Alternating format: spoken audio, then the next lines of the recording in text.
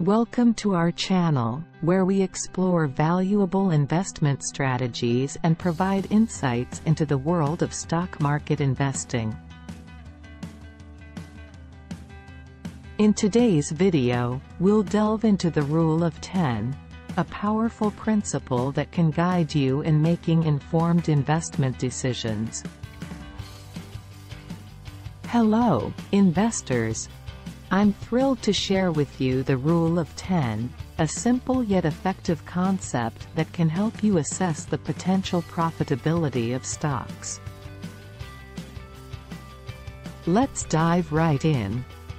The Rule of 10 considers three key factors: the growth rate, return on equity, ROE, and price to earnings, PE, ratio. These metrics provide valuable insights into the attractiveness of a stock. First, let's talk about the growth rate. It measures how fast a company's earnings are expanding. Look for companies with consistent and sustainable growth rates, as they have the potential to generate higher returns. However, be cautious of inflated growth rates that may not be sustainable in the long term. Next up is the return on equity, ROE. This metric tells us how effectively a company generates profits from shareholders' equity. A higher ROE generally indicates a well-managed company with efficient capital allocation. So, aim for companies with strong ROE figures. Lastly, we have the price to earnings, PE, ratio. This ratio compares a company's stock price to its earnings per share, EPS. It helps us determine whether a stock is overvalued or undervalued.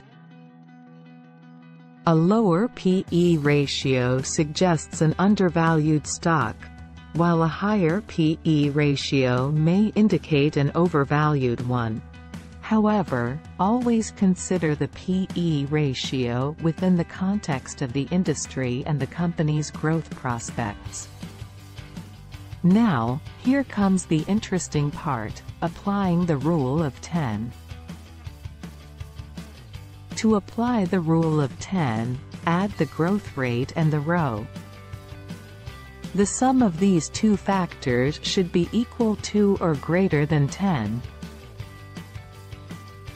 Additionally, the PE ratio should be less than 10. For example, if a company has a growth rate of 6% and an ROE of 8%, the PE ratio should be less than 10 minus the sum of these figures. 10 to 14 equals -4. A negative PE ratio suggests that the stock may be undervalued, making it potentially attractive for investment. However, it's essential to note that the Rule of 10 has its limitations. It doesn't consider factors like industry dynamics, competitive landscape, debt levels, or macroeconomic conditions. Therefore, conduct thorough research and analysis beyond the Rule of 10 before making investment decisions. To sum it up, the Rule of 10 provides a simplified framework for evaluating stocks' potential profitability. Remember to combine it with comprehensive research, analysis, and professional advice. Investing in the stock market always carries risks, and it's crucial to exercise due diligence. That's all for today's video. I hope you found the Rule of 10 insightful and valuable for your investment journey. Stay tuned for more investment tips and strategies. Happy investing! Don't forget to like, share, and subscribe for more engaging content. Thanks for watching.